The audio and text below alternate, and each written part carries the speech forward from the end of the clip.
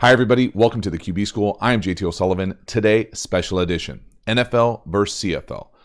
What are the two different games like? Are they similar? Where are the differences? What were the different experiences like? We are diving into it. Let's get it going. Welcome to the QB School.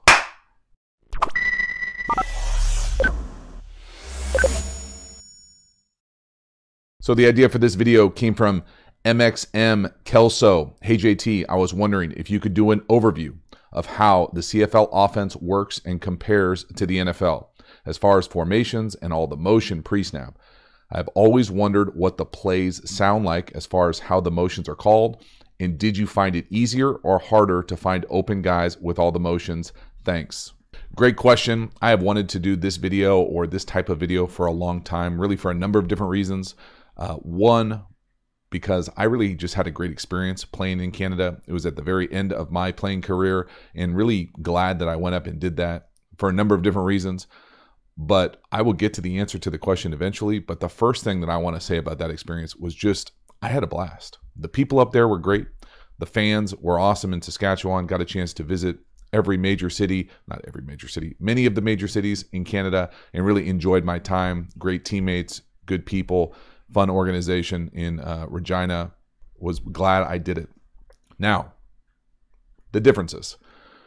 The main difference for me was just the space. And so what do I mean by that? I mean, the field is way bigger, wider, longer, end zones deeper. Obviously, there are some rules things. There are many rules things way beyond the scope of this video. But the ones that impacted me the most were really just how I thought about the game.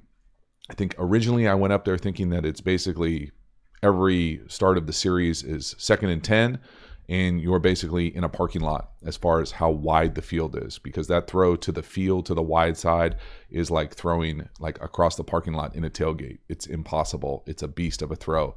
So that extra player also makes a bit of a difference, a little bit defensively, just being able to do multiple things to that field side or wide side. But in general, once you get past that, it's really the same. It's just football. There's a lot of carryover in the run game, a significant amount of carryover in the pass protection game. I would say pure volume of stuff you're going to do, CFL versus NFL, at least my limited anecdotal experience, was much less than you would carry in a NFL organization. But it wasn't small by any means. It was a comprehensive package that allowed us to attack all sorts of levels of the field, areas of the field, different run game, pass protection, naked, boots, comprehensive in that regard. I will say it did take me a little bit of time, and I don't know if I ever got really used to all the pre-snap movement. Coming from a guy who likes to, in a perfect world, play fast, be able to see things pre-snap, that really doesn't happen, the pre-snap thing, in that CFL game, because people are always moving, and it's really a huge advantage for the offense, obviously, to be running full speed at the line of scrimmage, especially if you have guys who can time it up and be really explosive, dynamic, quick like that in the passing game in the perimeter. It's just such a massive advantage to be able to run downhill at a DB. That being said, I have heard whispers about how different teams and organizations did it, as far as sometimes it was just like, hey, be where you're supposed to be at the snap, and I don't care how you get there. I think Saskatchewan, before I got there, was a little bit of that. We did a little bit more of a motion called, or one guy is going to do this specific motion, everybody else kind of like time it up and go towards the line of scrimmage, if I remember correctly. I don't really remember, exactly what we called every single concept formations. I just remember knowing that I was going to try to find Weston Dressler if he was available. But other than that, there were a number of really good position players across the league, really. I thought the quarterback play was pretty strong, athletic, playmaker types.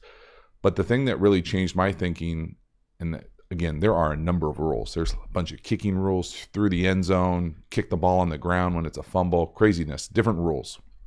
But the one that really got me was, it's not so much that you start with 2nd and 10, or that there are only 3 downs. So there is no 4th down. It's just on 3rd down is your 4th down. It's that the line of scrimmage, the defense has to be a yard back.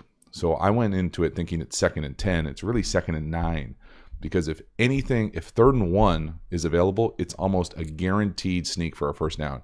And really, they have packages for the backup quarterback, most times the backup quarterback, to go in there and run quarterback sneaks. And it's almost like a extended kind of like sneak down the line of scrimmage. You just go until you find a gap and fall forward. And so that part of it, different. But as far as the timing, the concepts, those types of carryover, obviously the volume condensed. But the biggest difference for me coming from the league, well, there are a number of differences. Obviously, the pay is different. The travel is a little bit different. Those types of things. The talent depth is a little bit different, significantly different. But for me, just playing the position, the passing game was different in that I was used to a little bit more what I would say precision as far as the expectations about where people are supposed to be when they're supposed to be there. And it's just impossible to ask them to do that when we're running kind of with this like fluid motion downhill in the pre-snap motion. And so it just changes the game where it's a little bit looser as far as finding space, a little bit more generous with the timing of what things look like and where you're supposed to be and how you're supposed to turn things down and find open areas. And so I never really was super comfortable with that, especially not being up there a long time, building relationships with understanding where guys were trying to be all the time. Those types of things for me, I just didn't love because almost no anticipation, just because you have to see it, throw it. And you really don't have to anticipate when the guy's running 10 yards full speed head start. There's going to create some separation. And so that part of it for me was always just a little bit uncomfortable. And so I don't know if that is a great answer to the question, but the pre-snap motion to me was fun because it was such an offensive kind of bonus that you got to be able to run at a defender, such an advantage. But it really muddied a lot of what I think are quarterback pre-snap pattern recognition things that just don't exist. And it's less about them being an extra player on the field and the width of the field and the length, and more about just kind of the murkiness, the cloudiness of what that looks like, as opposed to ever getting a clean pre-snap kind of vibe and kind of pattern recognition of a game or of an opponent, because everything is just kind of always in motion, a little bit more dynamic, fluid than I think we play down here in the States. So finally, was it easier or harder to find guys open in the CFL? I think a little bit of both. The motion downhill certainly makes it easier for guys to separate. You got that momentum going at the defense.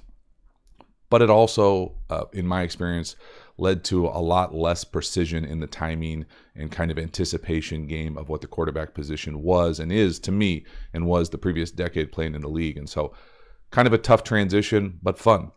Glad I did it. Glad I got the experience. Thanks for hanging to the end. I will see you next time. Have a good one.